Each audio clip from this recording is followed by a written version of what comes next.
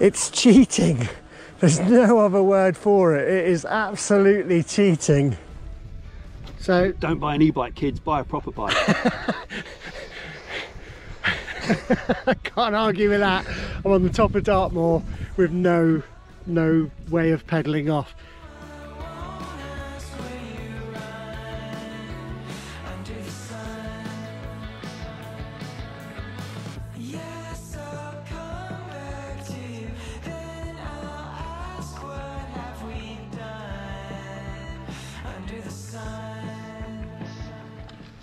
So I'm 68 miles in to my e-bike journey, and day one, obviously, well, not obviously, because I'm going to show this first. Day one went really terribly. I took the bike, that bike, which I assumed is an MTB, so it's going to be fine on, and I wanted to give it a really good test, so I took it to somewhere on Dartmoor that's notorious for being difficult.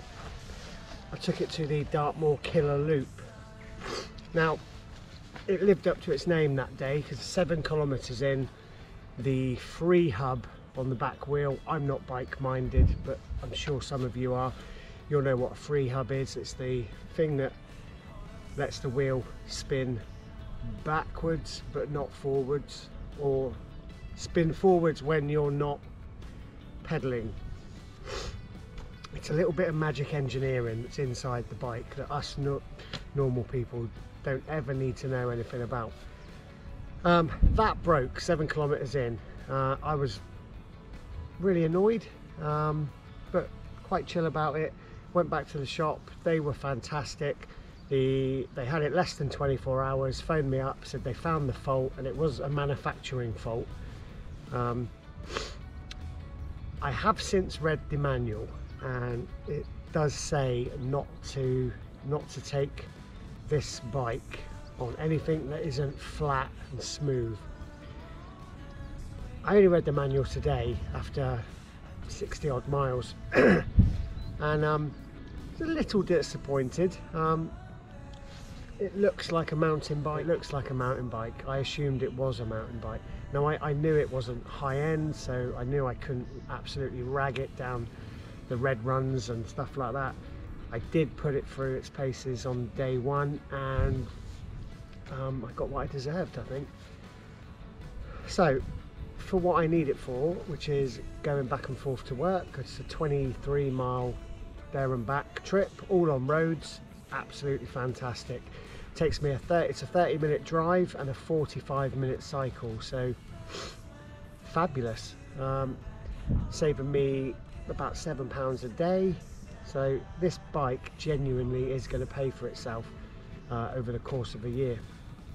It was £900. I used a code bike10 at GoOutdoors. It's not a special code to me, or I just found it online. I think I found it on their website. It doesn't automatically get applied. You do have to go into the store and say I'd like to use bike 10, and then they'll take 10% off the bike there. So I got it for £900. I'm super happy with it. My wife's got one too. My wife had one before me. She's really happy with hers. She zips back and forwards to the hospital where she works on hers. She hasn't got a taxi to work since she's got this bike. It's fab. I still don't like the brakes, but other than that, 68 miles I've done on it. I love it.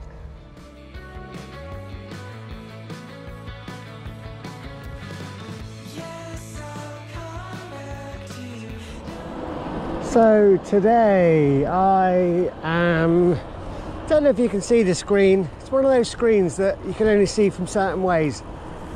I'm at 67 miles into my e-bike life. A very rocky start, but now I am loving it. Cruising along the canal path, 15 miles an hour. The motor is just giving about 185, 250 watts of assist.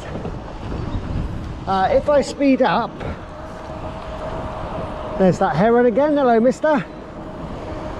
If I speed up above 15 miles an hour, the assist stops. So you are absolutely still getting a workout. If you're a fast rider, your motor's not going to kick in very often.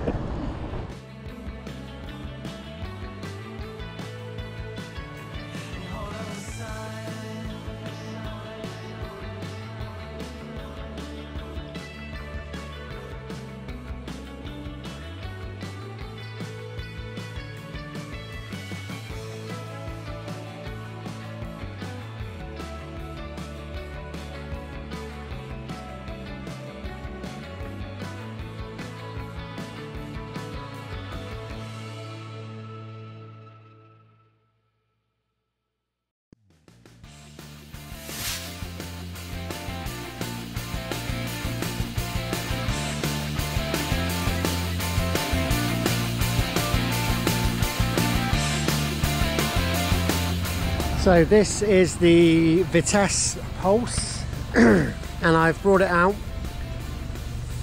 for my first ever ride. I've not ridden this at all yet, and I'm going to take it for its first time on the Dartmoor Killer Loop, going up against, although there's no competition. What bike's this? Trek Fuel X8. A Trek Fuel X8. On with a serious cyclist who has the fitness of a good 20-year-old. An excellent 20-year-old, sorry, yes.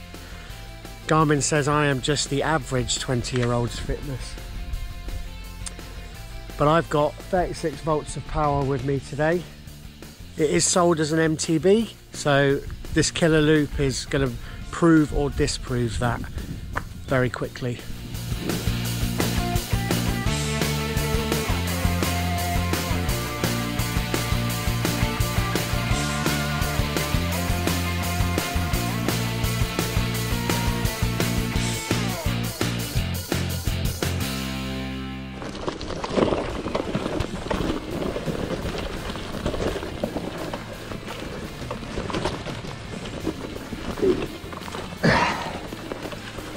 God, I wouldn't have been able to do this on a standard.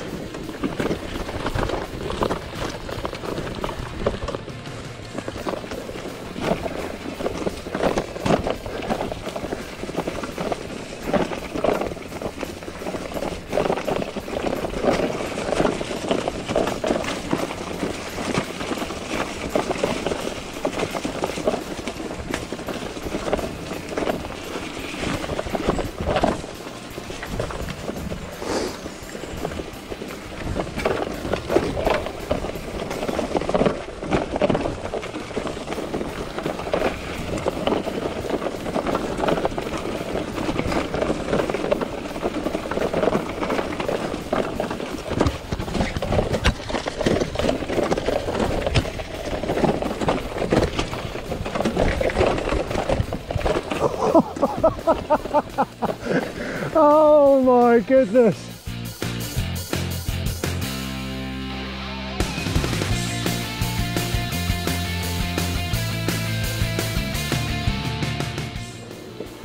So we're going right up here. Right, let's see what it's like up this hill on top whack. Oh my goodness. It's too easy. Look at this big hill. Look, one hand.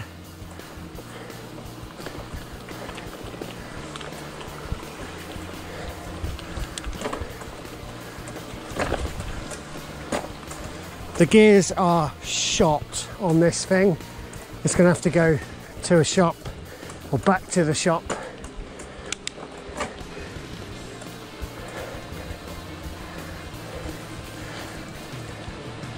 But that is incredibly easy. I'm going to take it off 5 because we've got a long way to go today. And I want to make sure, even in 2, it's flying up this hill. It's using 555 watts of assist at the moment. It's cheating. There's no other word for it. It is absolutely cheating. 13 kilometers an hour.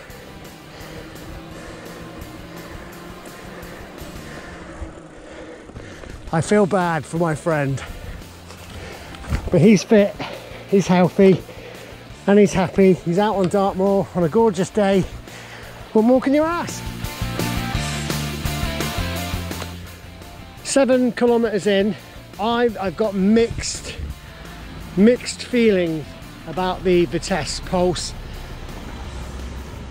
I think the bike, and this is just I've done 6 kilometers, I've done some really savage off-road, downhill, uphill, road. The tyres, I never swear on my channel, I never try to.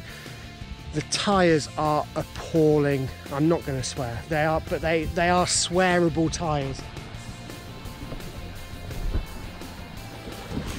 They'll be fine for taking me to work on the road. The gears, there's something wrong with the gears. How the bike's been put up in the shop, it needs tweaking. The brakes are okay, they're not great. You have to put them on a little bit before you need them on, which isn't a great thing for brakes. But I'm not being too negative. I think it's going to be okay. I love the fact that I'm waiting for a guy who can steam past me if I'm on a normal bike. But I like it. I love it. It makes a horrible noise that's really annoying me at the moment. But these are things that I can get sorted out with a technician, or I can learn to do. I'll get on YouTube and I'll learn to do it myself. But because I only bought the bike yesterday, I am going to take it back to the shop and say, look, it's making a crunching sound when you pedal. The gears are slipping all over the place. It does come with a 6-week checkup for when the cables and stuff stretch. But I think this is going to need a 6-kilometer checkup rather than a 6-week checkup. But it's early days. Hello, horsies!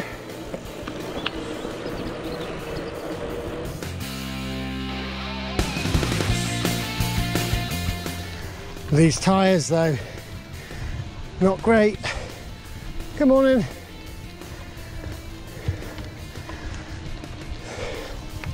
But I'm pleased that I am still getting a workout, and it isn't just doing it all for me.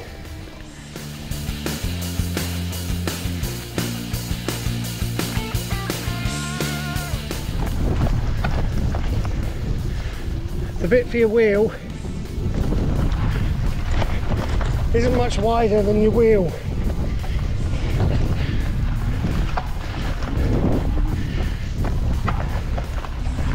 We are on track. No, we're not. Back we go. It's saying that way.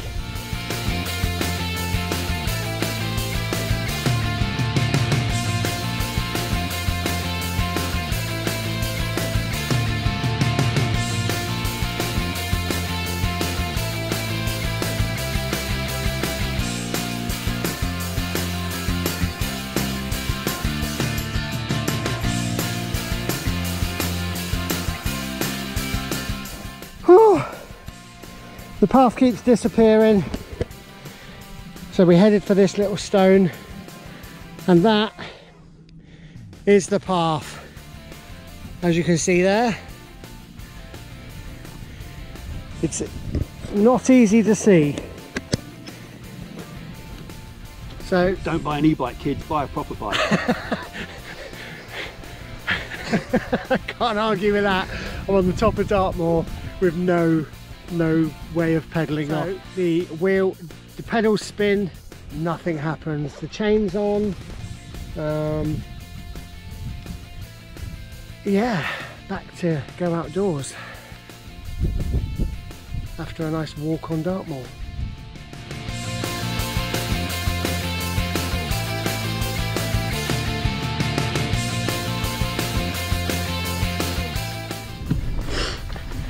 It's dead.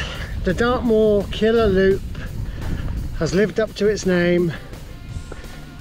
5.5 miles, 2 of which we walked.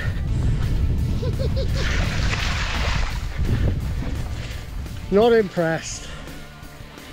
Not impressed at all.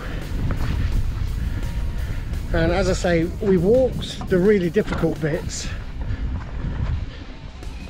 And the motor just went, not the motor, the whatever, the clutch went on one of the easy bits. Shocking.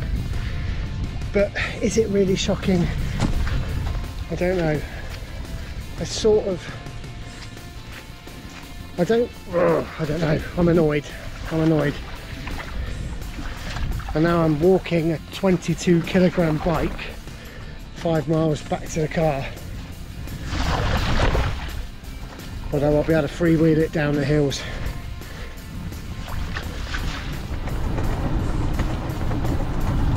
So I'm having to just ride the bike on, so the pedals are doing nothing, they're just spinning, they're not engaging anything, but they are making the motor switch on. So I'm able to get back to the car and back to Go Outdoors, which I'm sure is going to be fine. I know they haven't got another one in stock, unfortunately, so it looks like I'll be driving to work tomorrow.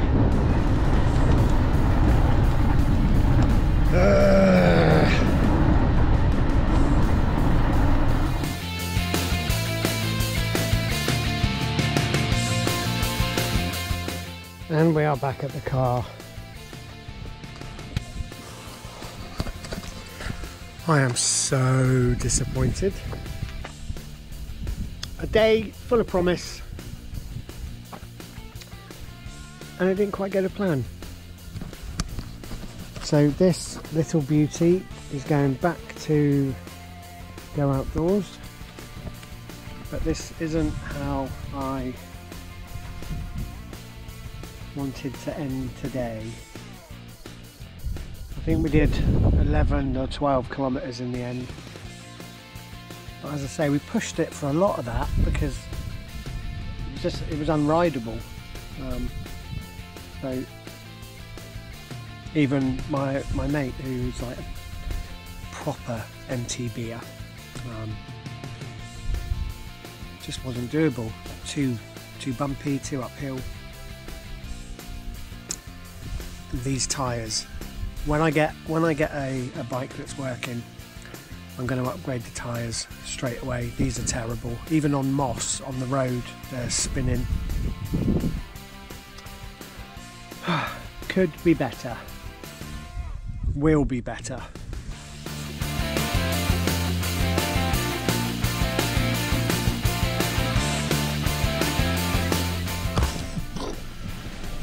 I'm at Go Outdoors.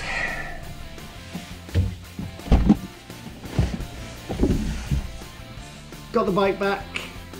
It was at Go Outdoors for less than 24 hours. It's now Wednesday. This was the problem. This is the flywheel. So it's designed to go backwards, but when you pedal, it's supposed to lock, so it turns the wheel. This one goes forwards and backwards, and the gentleman at Go Outdoors said he's never seen one go so quickly. They're normally very robust. This one was a factory dud, so to speak, and they've upgraded me to a Shimano flywheel, all in the warranty, obviously, because it's less than 24 hours old. I'm very happy. That was the problem. Now it's solved. So I'm going to finish the video. I'm riding to work tomorrow, 20 odd miles, and I will finish the video when I've done a fair bit of riding on the bike, because I want to build that trust back up. See you soon.